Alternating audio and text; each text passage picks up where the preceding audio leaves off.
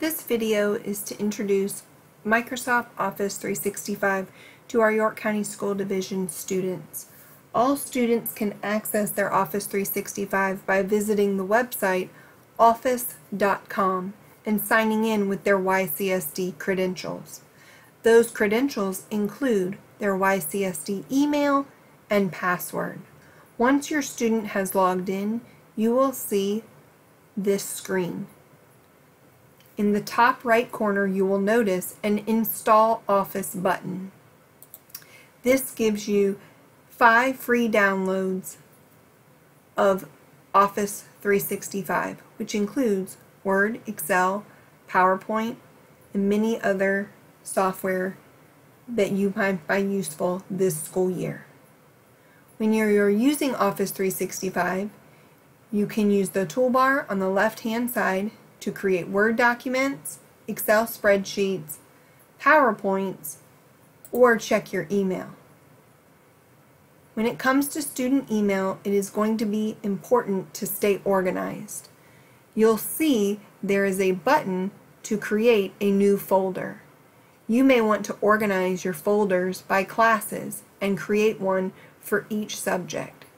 For example, if you click the new folder button, you can type the name of one of your courses and then organize those folders by dragging each subject into the class's folder.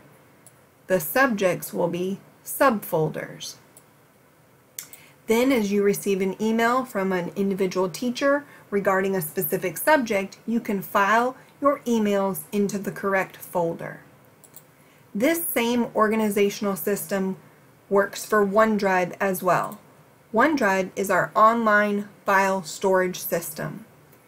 It is again important that you select the new button to create folders to organize your work. You may want to organize your files and folders from last school year before this school year begins. Perhaps keep all of your elementary work organized together, middle school work, or high school work, depending on what level you are currently at.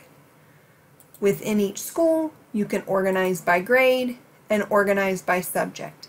Again, to create a folder, click the New button, Folder, and type the name of the folder you wish to create. As your students create work, save work, upload work, it is important to keep your OneDrive files organized and named accurately. Office 365 is also where you can access Microsoft Teams, the video conferencing tool we will use this school year. Microsoft Teams will be embedded within Canvas, the learning management system. If you have any questions about Office 365, how to access it or use it accurately, please reach out to your teacher or school IIC